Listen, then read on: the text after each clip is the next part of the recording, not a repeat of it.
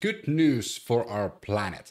Northern Lights project. In Norway, a project called Northern Lights has just moved from pilot ideas to real scale. It's the world's first large-scale commercial carbon storage facility operating under the seabed. I'm not a scientist, but here's a summary how this works. CO2 emissions from industries, let's say a cement plant in Norway, are captured, shipped to a coastal hub, then piped for 100 kilometers and injected almost 2,600 meters under the North Seabed into a geological formation known as the Aurora Reserves. Rock layers act as natural seals to lock away the carbon for thousands of years. Isn't it simple? In the first phase, Northern Lights will store 1.5 million tons of CO2 per year.